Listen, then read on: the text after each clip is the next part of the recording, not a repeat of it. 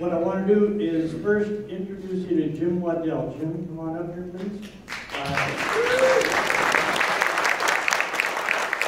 Jim is a retired civil engineer from the Walla Walla district of the Army Corps of Engineers with deep expertise in the 4 lower Snake River dams, and found that when the Army Corps drew up their 2002 environmental impact statement, they greatly underestimated the cost of maintenance. They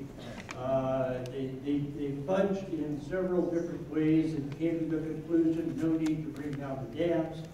Jim has been tireless in alerting the public and working the essential political angles to get it done, and has taught us all a lot that it can be done in a very short order with the political will, simply from the elected delegation from the state of Washington, the governor, and the 2 senators.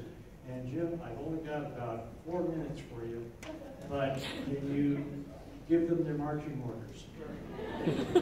Thanks, Howard. Yeah, about 4 minutes. You got the background. Are you going to show that?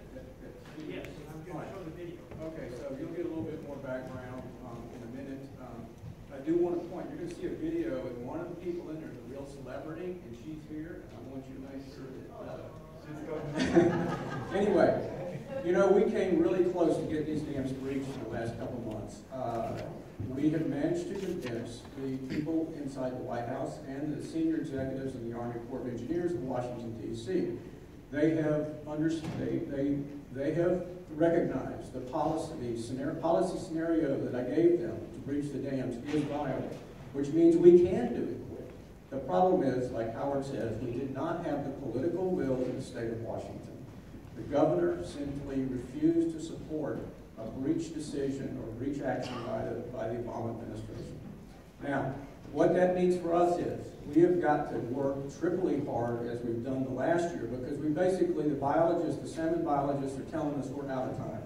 If we don't get a breach, you know, we said last year, and they were saying like your chances are, you know, far more difficult this year, but still possible if we get a breach started this year. We can do this, but the only way to do it is through changing the political will. Now, I know just about everybody in this room, except maybe Holland, voted for somebody, a councilman, a legislator in the state legislature, a U.S. congressman or U.S. senator, or the governor. What we need to do is directly confront these people. That means go to their office, ask for a meeting, and talk about this. If you need information, it's on DamSense website. But it's real simple. Salmon are running out of time, and you know what Chinook salmon mean to the southern residents. It's a big chunk of their food source, and so we're going to save salmon and save whales. We've got to address these politicians in the next 3 to 4 months. So that's the ask that I ask of you folks. The handful of us cannot do this just by talking to these people. It's going to take people like you changing political will. Thanks.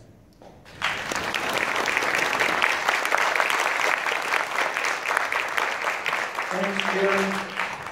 At the registration table, there's a half-page, double-sided little informational flyer on why the Snake River dams need to come down, or we may lose the southern residents.